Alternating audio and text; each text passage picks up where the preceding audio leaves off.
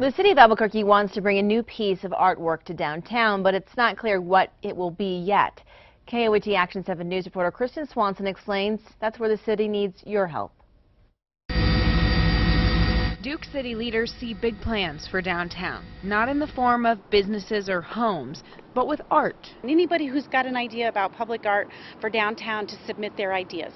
The public art program spends money and puts in artwork around the city like this, but a new project hopes to commission a piece that captures what is Albuquerque. Sherry Brueggemann is the public art program manager. She wants people to submit their ideas for a large-scale, iconic piece of art, something that is quintessential Albuquerque. What that means is up to the artists. If it's done in a way that can be interactive with the citizens, it's a photo opportunity, people like to be around it. Brueggemann says this idea of iconic artwork in a metro isn't new. In a lot of cities, the large artwork is what does bring people downtown. The city will spend up to $600,000 on an idea that's picked.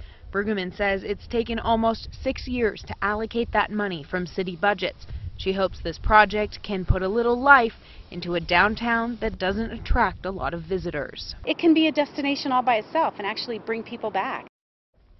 Well, that was Kristen Swanson reporting. For more information on how to submit your idea, log on to KOAT.com. The deadline to enter is October 31st.